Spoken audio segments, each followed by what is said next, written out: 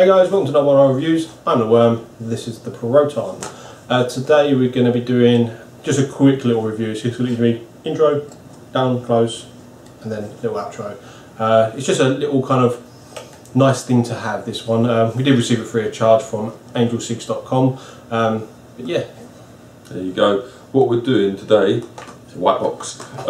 What it is in there is an ohmmeter, or an atomizer resistance tester, as they've got it listed on the site. We've seen them, alright, we're just making you aware of it because it's a good price and whatever else. So, price I suppose, $12.54 or £7.47 if you're in the UK, about €10 or there and thereabouts, with free worldwide shipping. So that's important, I think, free shipping. Yeah, so that's nice and cheap. So what we're going to do is just show you it real quick, come back to us and do a quick flapperygoogan. Right guys, very quick one, no real need to go into massive detail. This is what we received it in. Okay, so we're going to open it up, just a box, and then slide it open. This is what you're going to get. So first of all, I suppose what you've got is 510 and Ego thread in now. That's actually 808 threading. Quite sort of simple-ish LED screen just there, on and off, fairly good stuff. And then go around into here, slide the back off, couple of cheap pound shop AA batteries in now, and obviously you've got this sort of epoxy holding it all in place. There's no USB option or anything on this one, but then there's no need for it, to be honest. I'm not entirely sure what that hole is there, maybe it's venting. It's fairly simple, to be fair. Let me see if I can just pop the battery out.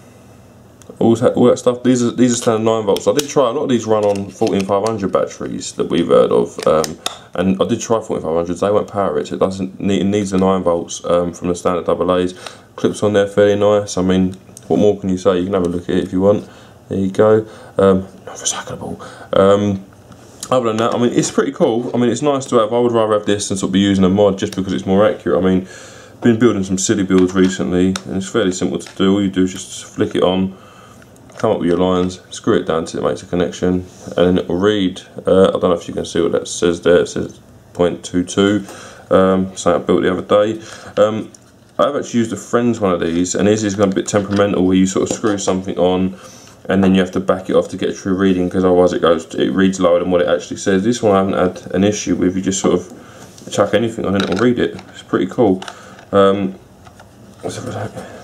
There we go.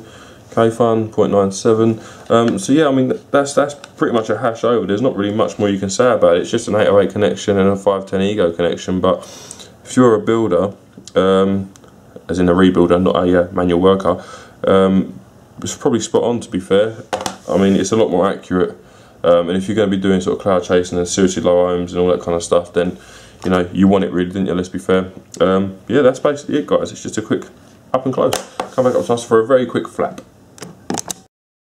Alright guys, that was the up close of the ohms tester, ohms reader, whichever you call it. A few particulars about this one. On off switch. On off switch. It does say, obviously on off switch, as you see in the close up.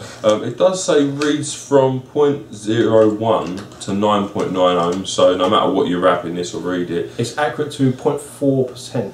0.4%, so I mean that's fairly accurate. Yeah, it's going to be close enough for you to be knowing whether you're safe or not, especially for the low ohm builds and that. I mean, to be honest, with the other ohms, I mean, like above 0.6, I mean, as long as you're on a 30 amp battery, you're well in safe mode. So, you know, it's just so you've got peace of mind, so you know what it is really.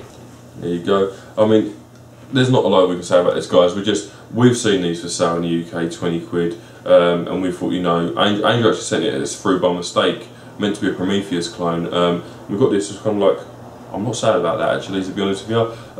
The screen itself, I mean, it's fairly cheaply made, to be honest with you. The screen cutout's not bad. The screen's in there slightly leaning, but it does exactly what it needs to do, and that's all I care about, to be honest with you. It's doing the job it's made for. It's hard plastic. It's not saying you're putting under fucking massive kind of stress or strain, is it? I mean, you put 2 AA batteries in, doesn't come with it, by the way, so you've got to buy these, like say we got some cheap pound name ones. And yeah, I mean, you wrap a build, stick it on the tester, see what it is, and stick it in your mod and puff away. I mean, that's exactly what it says on the tin. Plus the added bonus is this one's got an 808 as well, so whether you've got 808 and 510 or one or the other, or you're thinking to look at the other stuff, this one does for everything. So it's kind of got everything on this one, whereas a lot of them have just got two 510s, one was with e-go and one without. So there you go. I mean, there's again, there ain't much we can say about this, guys. But if you're after one, £7.50 shipped, I think it's reasonable. I haven't used ones from Fastex, I can't speak for them, but I can say that this one's definitely worth £7.50. I mean, we both use mods to register our resistance. It's in nowhere near as accurate as this. You know, I mean, the Bravari's close, isn't it? Yeah. You know, but it's not. It's made for the job. You know, it's nice to have something that's dedicated for it. It sits there and that's all it does. And to 0.04%, that's only going to come into play if you're trying to literally push your batteries up to the exact limit. Other than that, you know if you've got a short and whatever else. So sometimes it's nice to just, if you're using cartos, you can measure resistance of your cartos to see if they're coming out true as they're supposed to. So yeah, handy little gadget, guys. Just wanted to make you aware of it. Big thank you to Angel at AngelCigs.com, which will be down here and somewhere over there. If you want to go check them out, they've got some nice gear on now. And thank you guys for watching. I've been Mr. Proton, been the Worm. Shall see you soon.